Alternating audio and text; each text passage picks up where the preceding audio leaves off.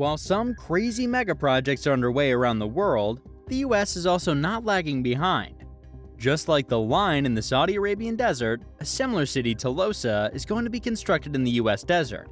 But why go for a desert when you have ample land available in the States? And more importantly, who's the mastermind behind the project? These are the topics we plan to cover in this video, so just sit back and enjoy the video as we dive deep into the utopian city of Tolosa. The famous billionaire Mark Lore is the brains behind the futuristic city. As a child, Mark Lore yearned to be a farmer and delighted in the notion of something growing from nothing, all the while watching his father take calculated risks in risky business ventures. The 50-year-old billionaire's father, Peter, helped him develop his appetite for taking chances, and it was that foundation from early life that's motivating him to concentrate on a spellbindingly ambitious project that many experts and pundits are deeming nearly impossible. The city of Tolosa is nonetheless announced, and Lore, the former president of Walmart e-commerce and co-founder of Jet.com and Diapers.com, is attempting to lead the conceptual and financial building blocks for the mega project. Tolosa is slated to be built in the Appalachian or American West Desert, with plans to usher in a reformation of capitalism that prioritizes societal inclusion over division.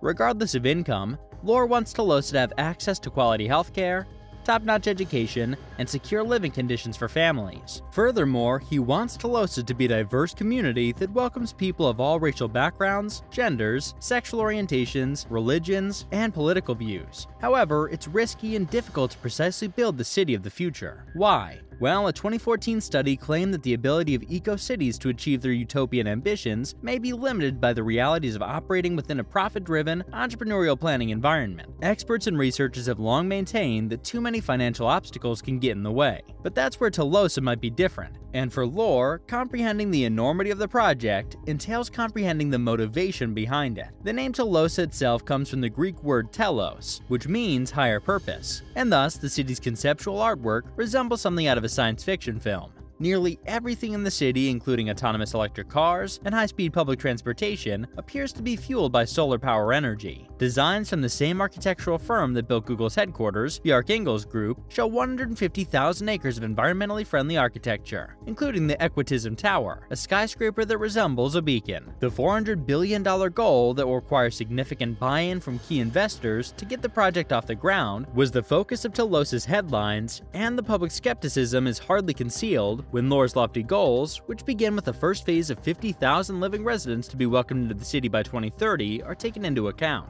But this is not lost on Lore, who considers the journey as important as the destination, just like his father did when he was a child. According to Lore, a co-owner of the NBA's Minnesota Timberwolves, "I'm not pursuing this to make money." He also added that he was taking this action because of what it might imply for the future and other people. Even if this entire endeavor fails, hopefully there will be something to learn from it, and it will motivate others to try. Lore is aware of the perceptions that can result from putting his name and his value system on a city from the ground up. However, the businessman claimed that his primary responsibility was to act as a platform for the populace to develop the city's culture. The official website for Tolosa encourages future residents to always feel a sense of community and connection to nature, while establishing a global standard of living with the intention of maximizing human potential. According to Lore, it's more of a public service for him. He doesn't want to be the mayor. He just wants to provide the city with a place where it can grow and prosper. It's not intended to be a private city, rather it's intended to be a city for everyone with a cutting-edge way of living. The model, which Lore refers to as equitism, would permit any Tolosa citizen to construct a home and sell it, while the city would continue to own the underlying land. According to the setup, Lore imagines that Tolosa's desert land would eventually increase in value to be worth $1 trillion.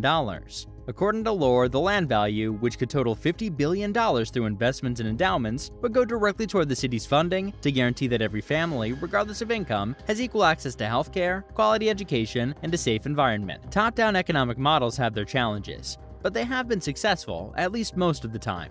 In Singapore, where the government owns 90% of the nation's land and then invests the proceeds back into the nation, the idea of community-owned land is on full display. Despite skepticism, Lore hopes to serve as a model for other future cities, given that so many American cities today are mired in politics and have lost their ability to build trust over time. The sole goal of building a city in the desert would be to give the local populace ownership of it, and basically take all the land's appreciation. To ensure that everyone's aware of the exact whereabouts of their money, taxes will be paid back to the city for infrastructure infrastructure projects like roads, tunnels, and bridges. Despite these promising developments, an important, or rather controversial question still remains unanswered. How would one become a resident of the city? It's still unknown how the first 50,000 people in Telosa will be chosen, but applications are most likely to be used. One thing Lore can guarantee is that racial, gender, sexual, and religious diversity will be a top priority. However, from the perspective of public perception, selection may be one of Telosa's biggest challenges, and simply naming citizenship requirements can have a discriminatory undertone. A venture capital fund that Lore established that might house startups move into the city will be one incentive to entice people to Telosa. But what other professions will the first citizens pursue?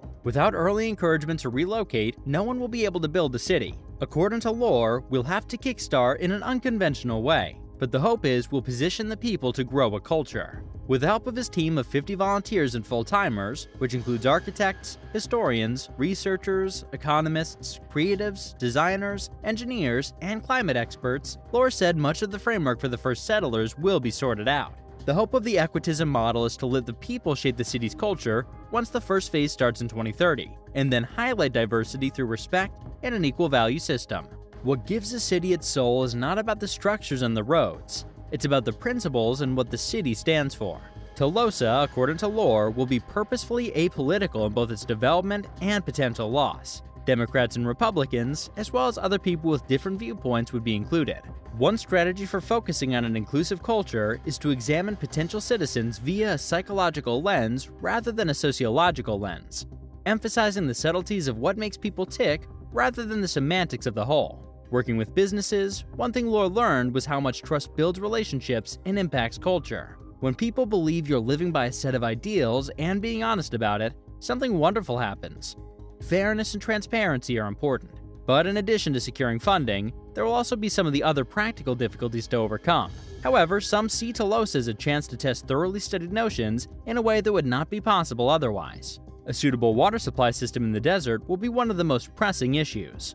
To have a city run on 80% less water per person, the team will need to leverage technology in ways we haven't seen before. Nonetheless, once this is achieved, we could be prepared better for a future with more limited water supplies. And while you might not know it, this is not the first time a wealthy person's attempted to build a utopian city. In 2017, Bill Gates revealed plans to develop a smart city on 2,800 acres outside of Phoenix. Jeffrey Burns, a millionaire, also purchased 67,000 acres in Nevada for a smart city. So is Lore's vision any different? Well, we don't know for sure, but the billionaire's childhood fantasy of making something out of nothing is definitely getting closer to reality. If you liked the video, please consider subscribing and sharing so we can keep bringing more content like this. Also, let us know your thoughts in the comments below. See you next time.